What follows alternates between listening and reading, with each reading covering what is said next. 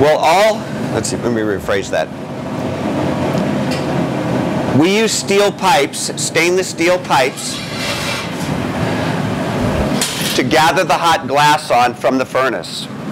When the glass is hot and the steel is hot, they bond to each other. They'll actually stick to each other when they're warm. Both the glass and the steel get very hot in this process of glass blowing. The steel actually expands more than the glass does, so that when it cools, it actually shrinks back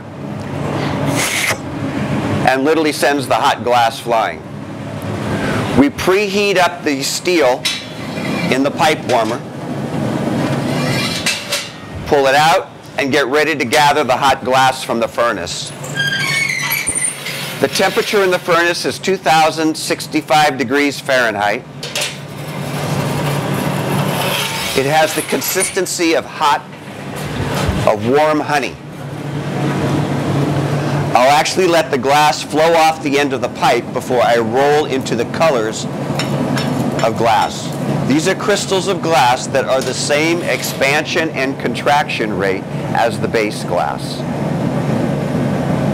Heat and gravity are the two most important things in glass blowing.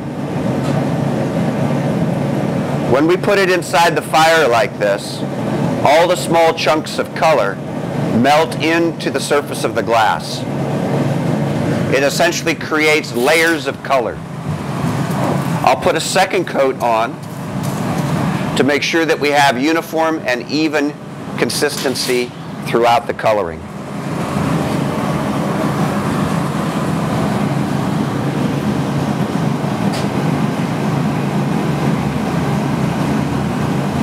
We have to roll inside the fire to keep things on center.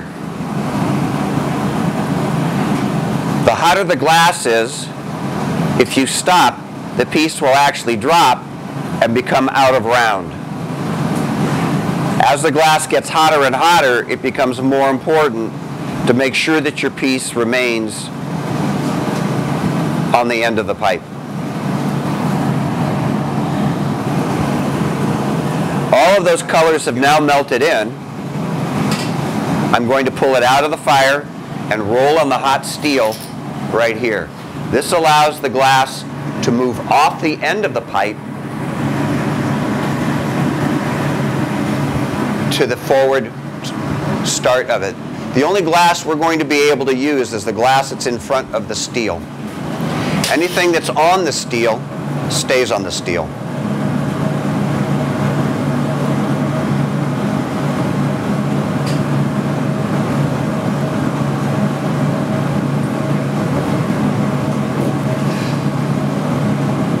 It sure makes a difference without the fan on in terms of how hot things are inside the studio.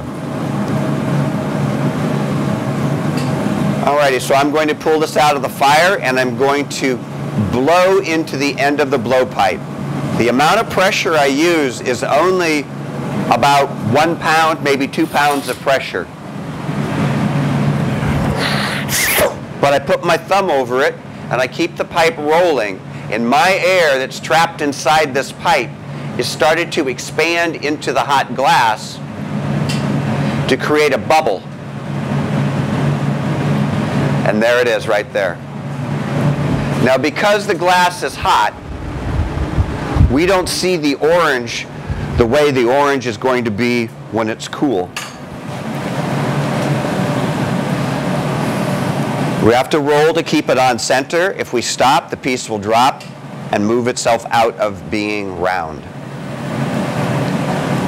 What this does, this starter bubble, it allows us to go ahead, just like in a rubber balloon. When you blow on a balloon, your first breath is difficult to fill and to expand into it, but subsequent breaths of air to blow up your rubber balloon become much easier, and the glass behaves the same way. The second coat of glass that we put on will be much, much easier to blow up into the shape that we need.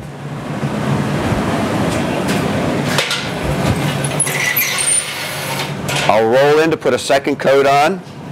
I do what's called a strip gather, where the glass is actually allowed to fall off the end of the pipe. And then I'll hold it up slightly to allow it to fall back so that it's coated that solid, or not solid, but that blowing bubble inside there.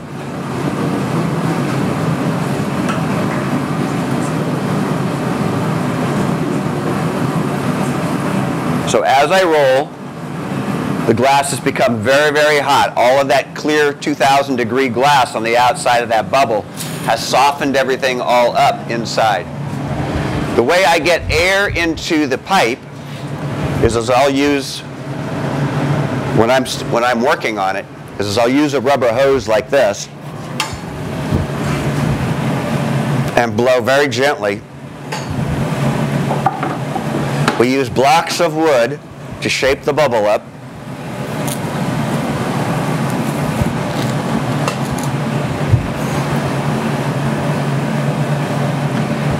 I'm holding it down like this to allow gravity to stretch out the area close to the steel.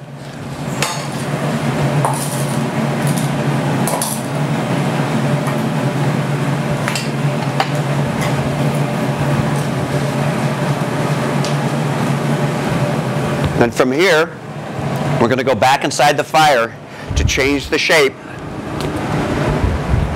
into a nice cone shape, a conical shape.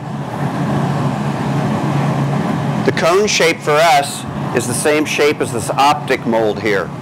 When we get the glass very, very hot and we blow into it, it will create a sharp ridges of color and sharp ridges of glass to help define and create the definition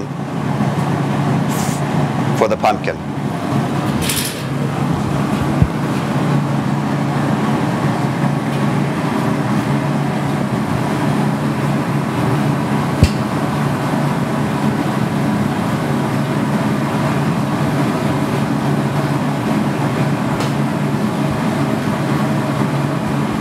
So now that we have our cone shape, we go back into the fire. We go back into the fire to get this very, very hot. We always have to keep it rotating, or at least be conscious that it doesn't fall too far out of round. Sometimes we can hold it as if we were holding a fish by its tail and allowing it to flop back and forth. Sometimes that's easier than keeping it moving all the time.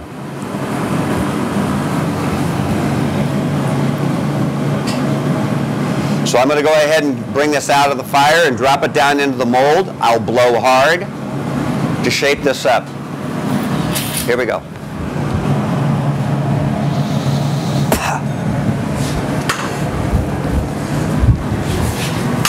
I'll cut the tip off.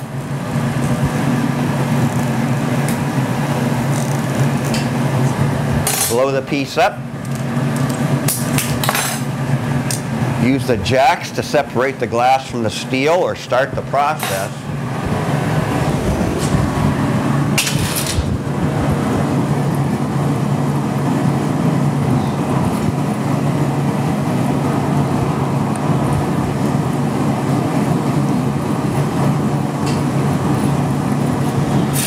This reheat gives us a chance to use the jacks to separate the glass from the steel. As I pull it forward,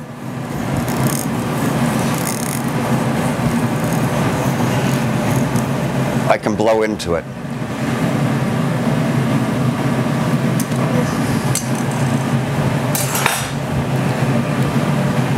When I hold it up here like this, the weight of the pumpkin is falling onto the pulled point, pushing itself up and creating a nice flat bottom underneath for the pumpkin to sit on. This is important to make sure, otherwise it would end up as a ball, and that would never sit right on a table or anywhere else flat.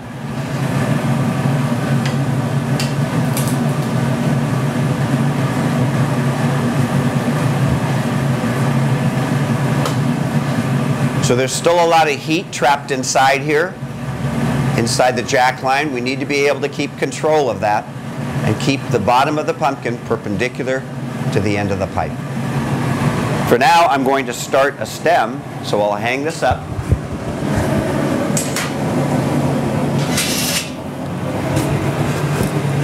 And start the process to get the green together for the stem.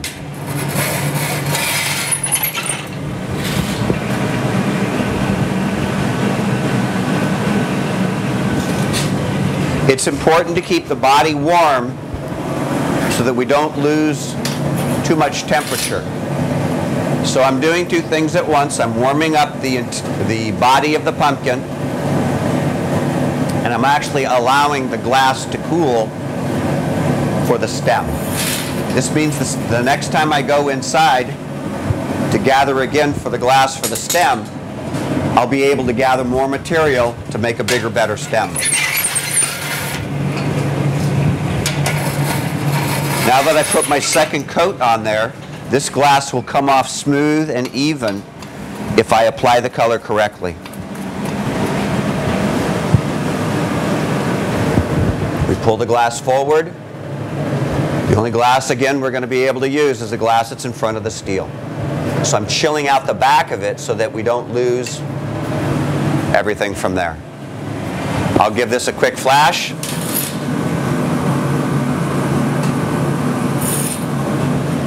Preheat the body up again.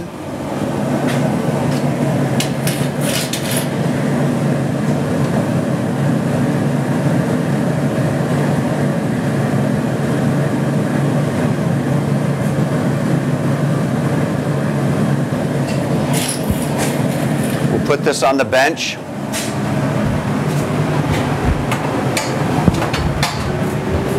And this is where I will attach the stem.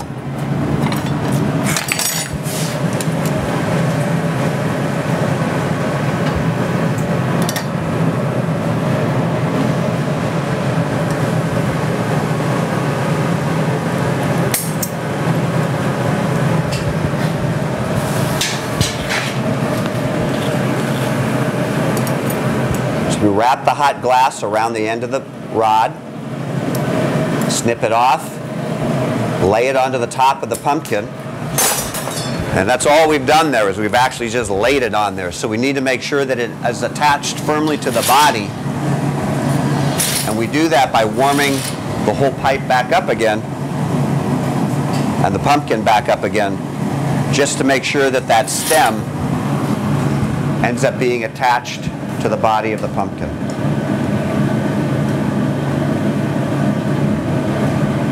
The first thing in the fire is that top loop. The second thing, when you go out, I should say, let me rephrase that. The first thing in the fire is the loop. The last thing in the fire is the loop.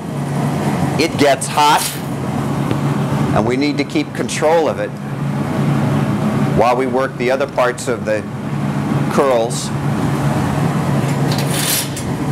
to make sure that those curls are attached to the body of the pumpkin. All the while, I'm applying as much heat as I can to the jack line, the area in underneath here. What I'm looking for is movement and motion in the bottom of the pumpkin. If I can pry it with my tweezers to lift it up, it means that the glass is hot enough to be chilled out specifically where I want it to break off and separate from the steel.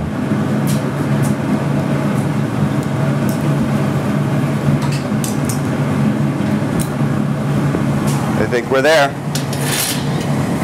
So I will return to the bench, use the jacks on the jack line, and then put a small drop of water on the jack line. From here, I'll take it over to the knockoff bench, where we'll separate the glass from the steel.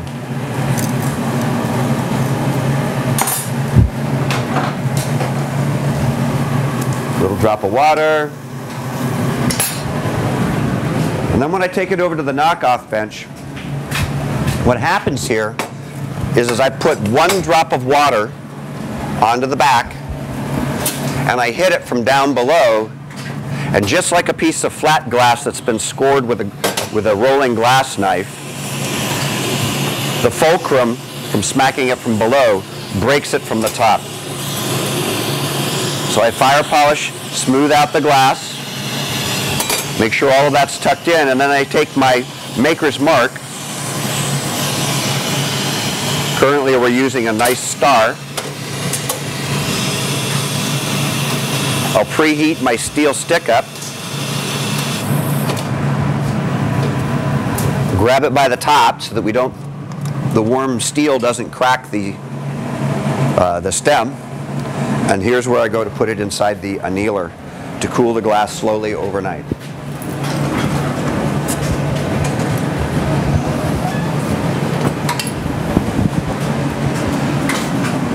So from here, we put our tools back into position and get ready for the next pumpkin. There you go. That's the way you make a pumpkin.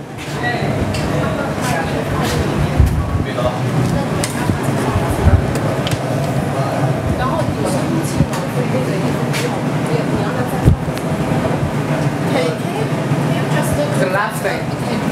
I'm sorry? Put the pumpkin into the This cake. The last thing. Can you do again about that? You want to take that picture with me putting it in? Yeah. Okay, give it a moment. We need to bring it up to temperature, and then I can pick it up, and then you can take it as I'm putting it in. Yeah, thank you. Right? Right. So that way it doesn't stay out. Yeah. If it stays out too long, it could crack and break.